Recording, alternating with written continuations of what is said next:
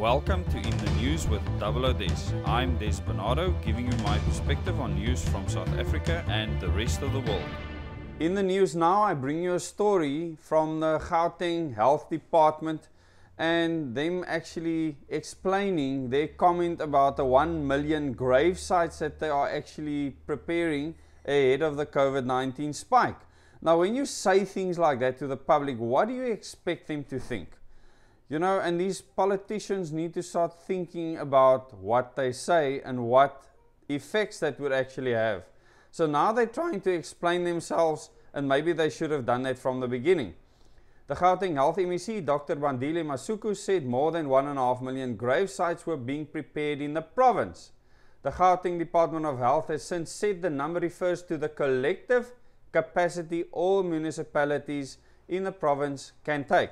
Now, why don't they say that? When you say that, then you are saying something very specific and meticulous. When you say that we're preparing 1.5 million grave sites in light of COVID-19, what you are making the people think is that 1.5 million people are expected to die in Gauteng alone from COVID-19.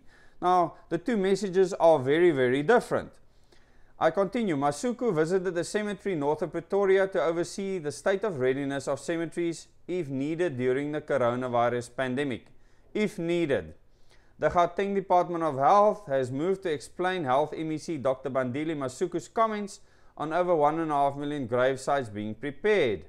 On Wednesday, Masuku said more than 1.5 million grave sites were being prepared.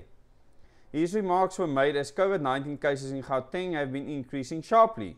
On Thursday, in a statement, the department said it wanted to clarify the confusion about the number of graves dug for expected COVID-19 deaths.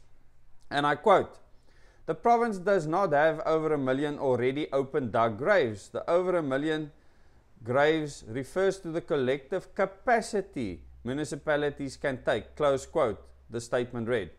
News 24 previously reported that Masuku visited the Nest Cemetery north of Pretoria on Wednesday to assess the state of readiness should the burial site be needed.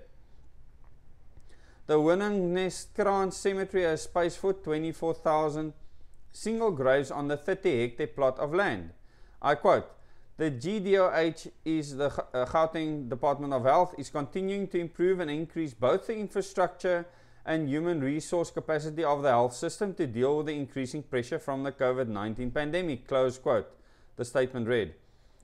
The quote continues, "We understand that the subject of death is an uncomfortable matter to engage in. However, ensuring that there is adequate burial space in the province unfortunately forms part of the reality government must contend with in the battle against COVID-19.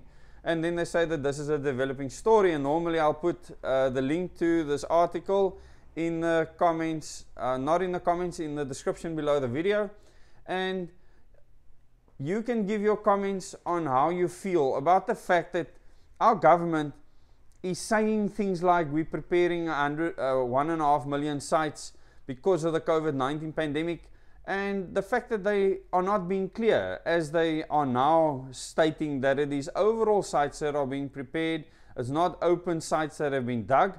And it's important that people are meticulous and give proper clarity when they actually speak about things, and we can hold government officials to account with regards to that. So, thank you for watching this video. Please subscribe to this channel and click the bell icon so you can get notifications on future videos.